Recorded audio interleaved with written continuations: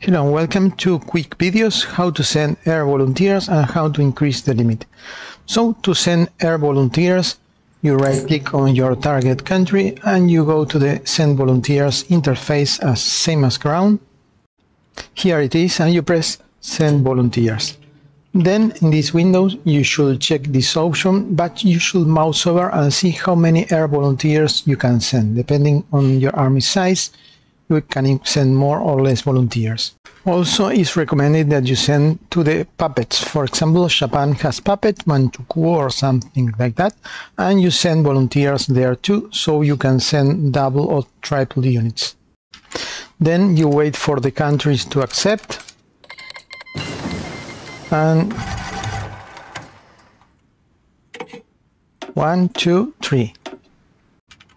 Then you go to your home country, you press F3, and you select just one unit because you are going to be able now, according to the message, 100 planes to each countries. So we are going to send 100 to each of them, and we send 100 to Japan, let's say to this airfield, and then we pick another one.